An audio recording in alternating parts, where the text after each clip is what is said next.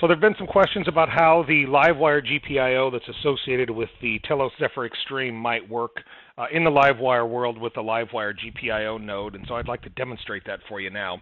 On the right-hand side, you can see the GPIO or the Livewire GPIO that's associated with the Zephyr Xstream. On the left-hand side of the screen, down towards the bottom area, you can see the GPIO that is associated with this Livewire Axia GPIO node.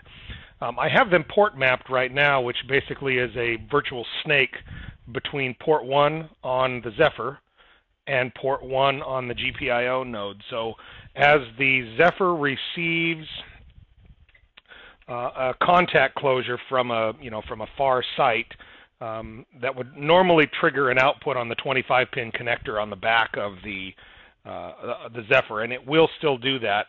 But what you will see is that will also trigger an input on the GPIO node, part of the Zephyr, which is then translated to a physical output on the Axia GPIO node. So that's how the contact closure comes from the Zephyr to the GPIO that's in the Zephyr and is mapped to a GPIO node for purposes of getting that contact closure to some other device.